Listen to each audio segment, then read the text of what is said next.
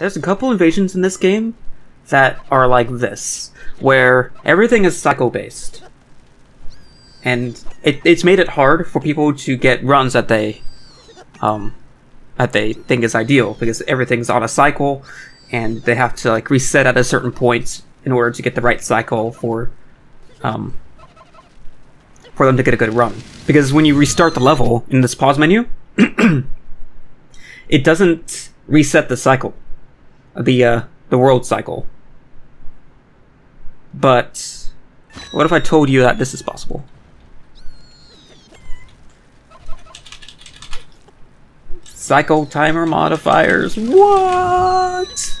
Anyways, yeah, I finally figured out how the world timer works, and that influences all the cycles in the entire.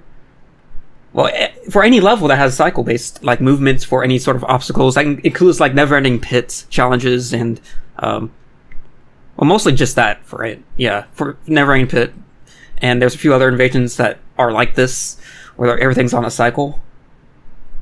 If I can figure out how to make this easy to use, I could release it and have people use it so that they can, when they hit the restart button, it always sets the world cycle timer at a certain value so that they don't have to fucking wait.